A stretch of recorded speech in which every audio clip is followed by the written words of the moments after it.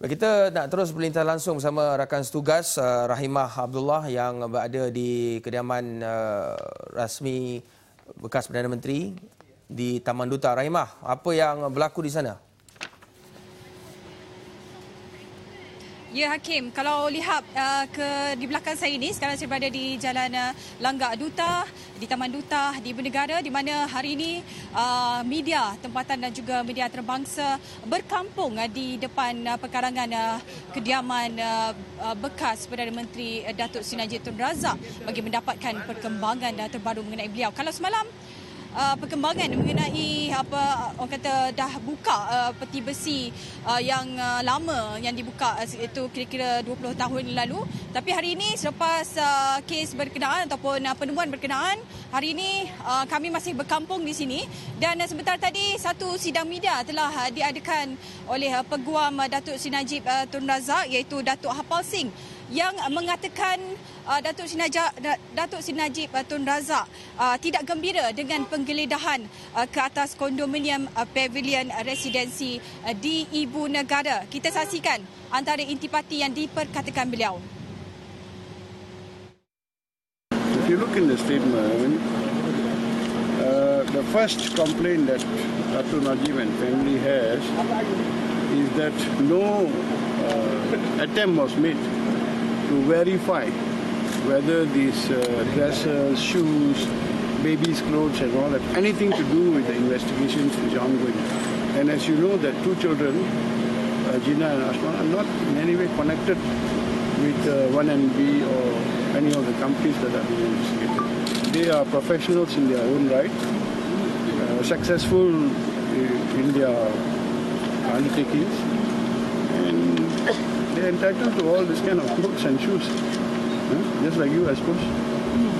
That's what we are unhappy about. Same thing like Ashwan. I think they took a computer and some watches. I think this is what he wears to work and uses that items for his work. These are presents from the past? Some are presents during, no, not from the past. As far as the girl is concerned, those are her wedding presents. Some of them are private possessions. All the clothes she wears, shoes she wears. So we are very, very unhappy about that aspect of the police raid.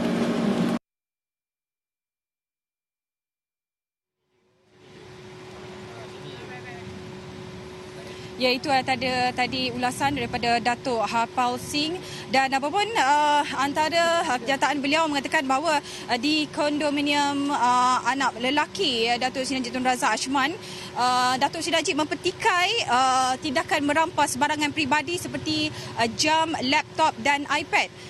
Antara lain penggeledahan ke atas rumah anak perempuan iaitu Gina, mengatakan bahawa walaupun beliau tiada di rumah dan hanya pembantu rumah berada dalam rumah berkenaan tetap digeledah pihak polis. Dan pada masa sama beliau iaitu Datuk Seri Najib Tun Razak terkejut apabila barangan hadiah kahwin iaitu hadiah perkahwinan anak perempuan iaitu turut dirampas ataupun dipindahkan ke lokasi berlainan.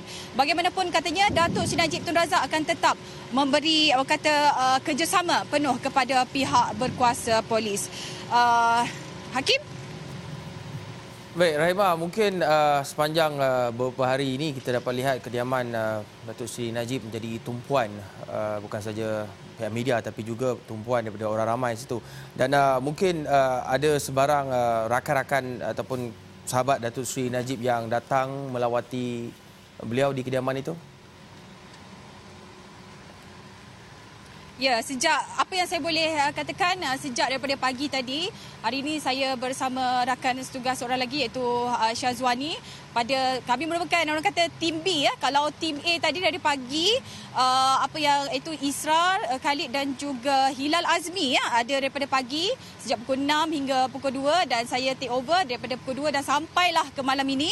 Iaitu sejak daripada pagi tadi pergerakan keluar masuk daripada Peguam Datuk Seri Najib iaitu Datuk Hapal Singh dan juga Datuk Hasna Rizwan American, dan pada pukul 12 tengah hari ada kira-kira 11 orang daripada anggota UMNO Pahang, dan juga pada 12.30 tengah hari hadirnya iaitu Ketua Puteri UMNO dan juga MP atau Ahli Parlimen Masjid Tanah iaitu Datuk Mas Ermiati. Dan juga pada pukul 3 petang tadi, pengerusi Badan Perhubungan UMNO Selangor yang juga Ahli Parlimen Kepala Batas Datuk Seri Ariza Merikan turut berada memberi sokongan moral kepada Datuk Seri Najib Tun Razak.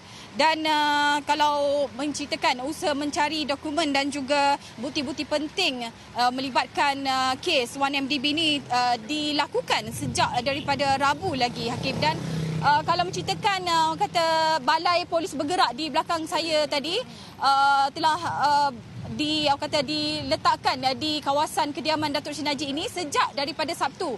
Maknanya dah seminggu pihak media cuba mendapatkan perkembangan terkini dari semasa ke semasa, Hakim. Baik, terima kasih Rahimah Abdullah. Mungkin lepas ni boleh berterus sebab saya nampak macam dah hujan di sana. Terima kasih di atas perkongsian laporan itu tadi.